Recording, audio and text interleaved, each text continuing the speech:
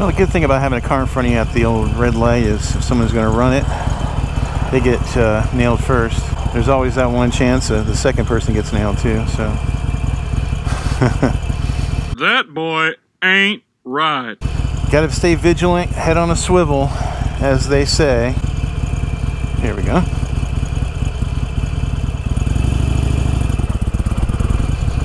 That was a good takeoff.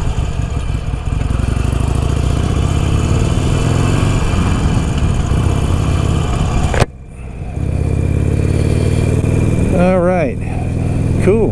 On this week's episode of the Kenny Quest Show, we head to Bike Week.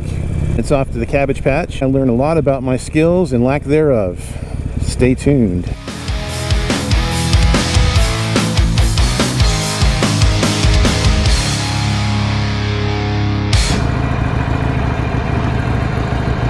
put your kicks down, dog. Kicks down.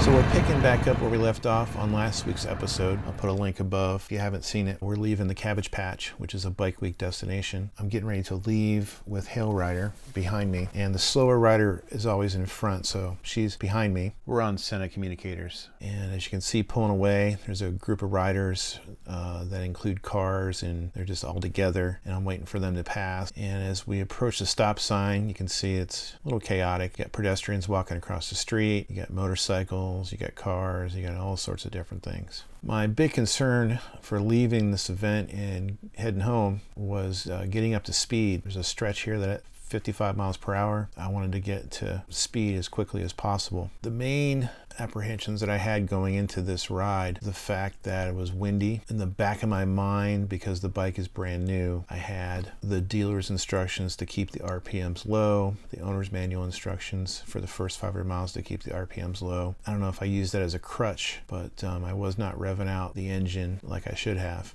But let's see how I do on my first try to get up to speed. I'm going to throw this 0 to 60 time up on the screen. I don't think I'll be breaking any records today, but just for reference.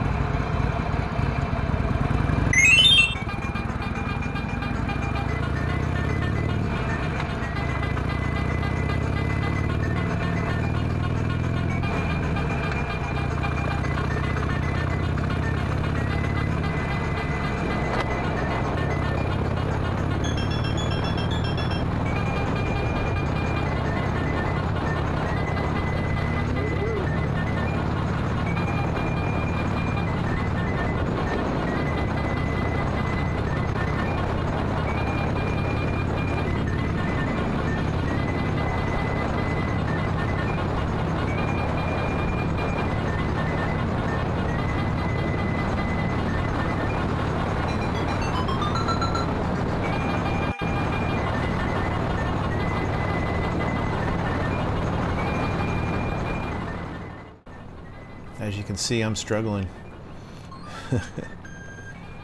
Yeah. I'm not getting up to speed quickly.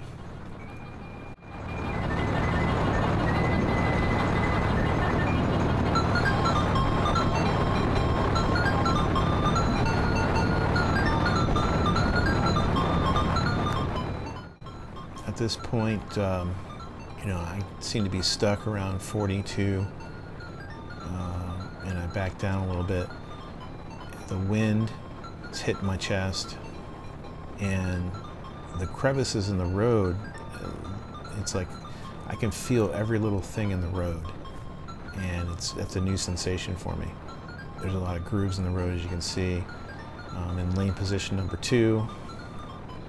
I felt comfortable in the center, but yeah, I'm struggling to get up to speed.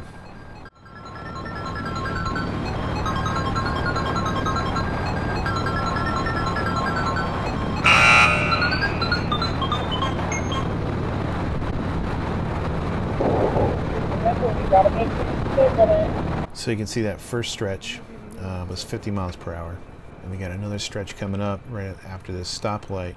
That's 55 miles per hour. I'm having trouble with visibility behind me. These are the stock mirrors that came with the iron 883. I'm seeing my shoulders, and that's about it. So now we're going to try to get up to speed again. This time it's going to be 55 miles per hour.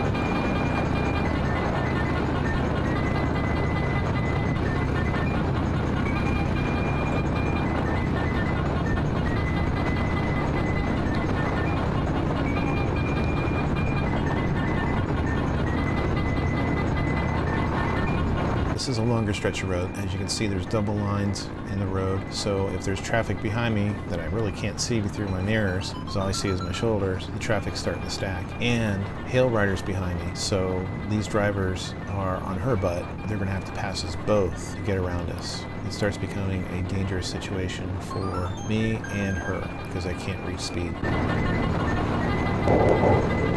gotta make space in it.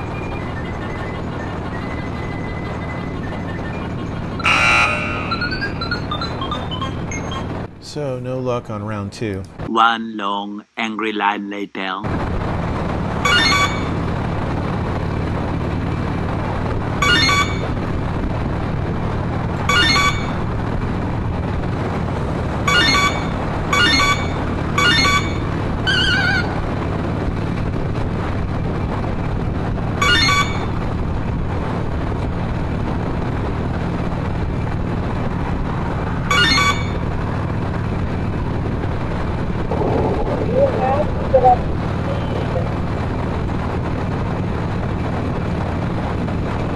One minute, 37 seconds later.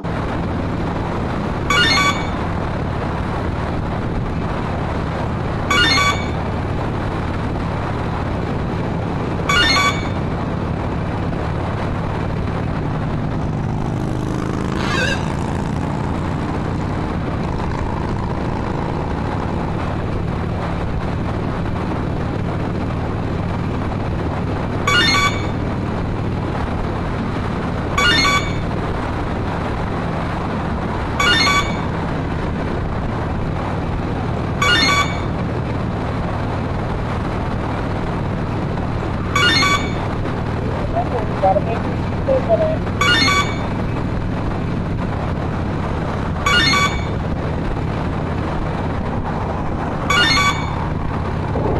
You have to get up to speed.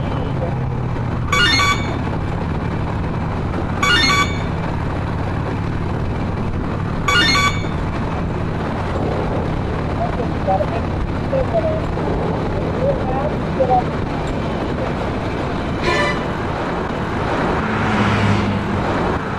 Alrighty, dude, take the frickin' road. Man, what a butthead.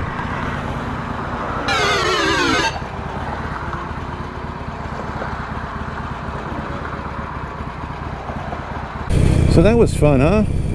Kind of dangerous too, but you know, I had to make a decision to pull off on the side of the road. I could feel those cars breathing behind my neck, even though my mirrors were crap, but I'll rectify that in an upcoming episode where I change out my mirrors to get something with a longer stem and use that experience as a learning experience on what needs to come next, in addition to longer stem mirrors, some type of windscreen and lessons, more practice. You know, I hear so many instructional schools that talk about low speed maneuvering and parking lot exercises and so forth, which is great. And then I was watching a blogger recently, one of the first ones that came out and said it, that, you know, parking lot exercises are okay, but really where it's at is on the road at speed.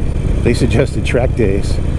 And of course that show is known for their bias towards sports bikes, but I thought, maybe a track day, you know, beginner track day would help me a little bit.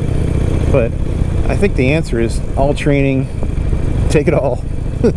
You can't be trained enough, right? All right, that's going to do it for this week's episode. Really appreciate you tuning in, hitting that subscribe button. And if you're a subscriber already, thanks for coming back. Remember to keep the shiny side up. We'll see you next time. Take care. Hey guys, it's Haley. Be sure to like this video, subscribe to the channel, and ring that bell for notifications. See you next time.